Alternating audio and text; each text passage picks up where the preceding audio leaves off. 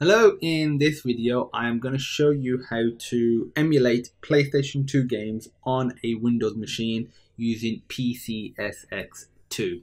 If you're interested on Mac or Linux, I've got videos covering them, so feel free to check them out. So, PCSX2, great emulator, allows you to play PS2 games on your PC, so you can bring some great life into all that library that you have. So I want to mention this is a video meant for educational purposes.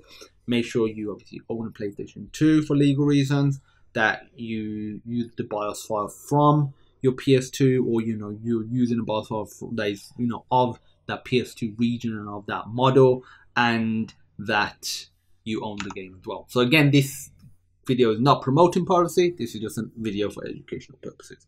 So setting it up is actually pretty simple, to be fair. If you just go to PCSX2.com and PCSX2, just Google it. .net, sorry, .net. I'll provide links to everything. And you go to the download area, go to Windows, and you want to select the standalone installer. And you click the download button over here. You'll start downloading it. I'm going to cancel it because I've already got it downloaded. Next, we need the PS2 BIOS file. So go to PS2 BIOS and let's go to ROMs Mania. Click the download button.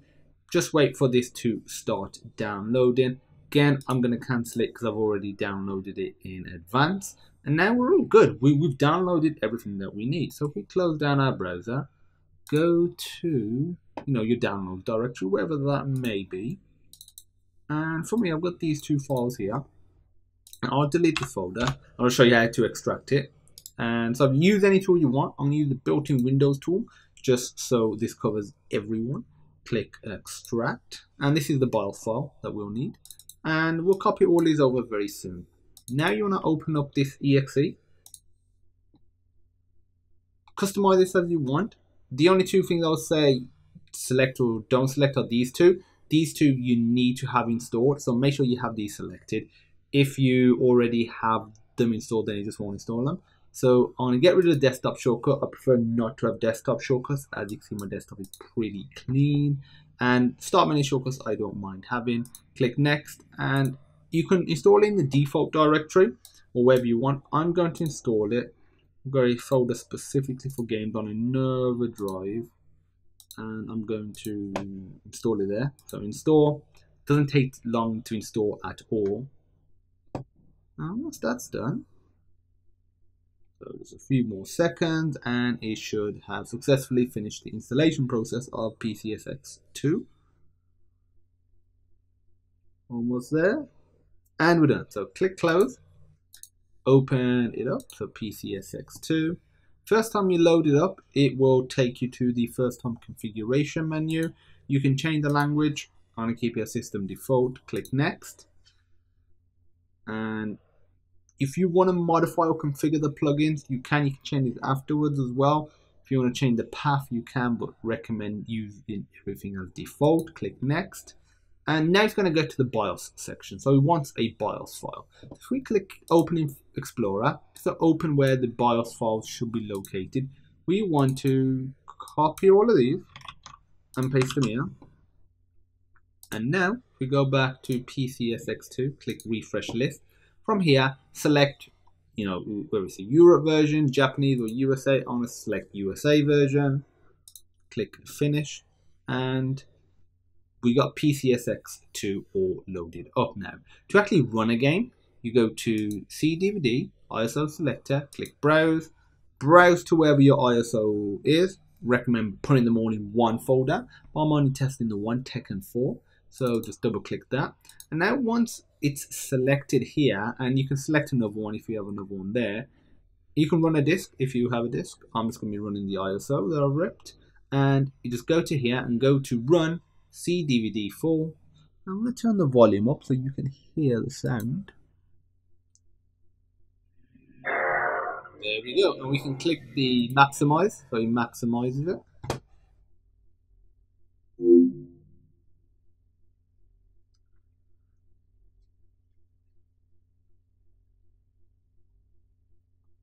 So I'm just going to skip this part. So I'm literally just using a controller that I've got connected up to it, and controllers work really well. For the most part, they're plug and play, and so you can connect with like an Xbox controller, a PlayStation controller, and for the most part, they should work. If you have any questions regarding that, just let me know. So I'll just turn the volume down a bit. I'll just show this working. So I'll choose law. Why not? Let's go press X and circle, and it is pretty much an easy win, even against Xiaoyu.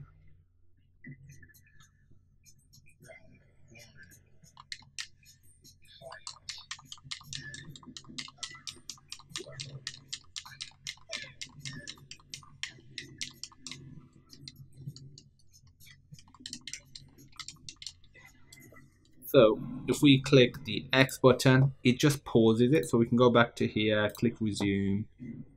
The great thing about that is we can modify stuff. So if we go to like video, for example, plugin settings, we can start modifying all this. So we can change the internal resolution, we can change the renderer, we can do that on the fly, change the shader, the software mode settings. You can change a bunch of other stuff as well. If you're interested in the controller section, you might be wondering why was it lagging for me.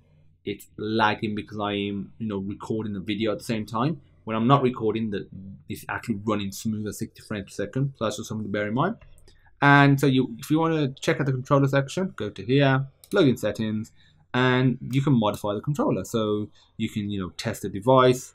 I've got one connected, and literally I've done no modifications, and it's worked out, out of the box. So they've done a great job in making this, and it just works. It just works flawlessly. So just really, really good. And that's it. That's how you set up PCSX2 on your Windows machine to be able to emulate PlayStation 2 games. If you have any questions, feel free to pop me a message. And as usual, I look forward to seeing you in the next video.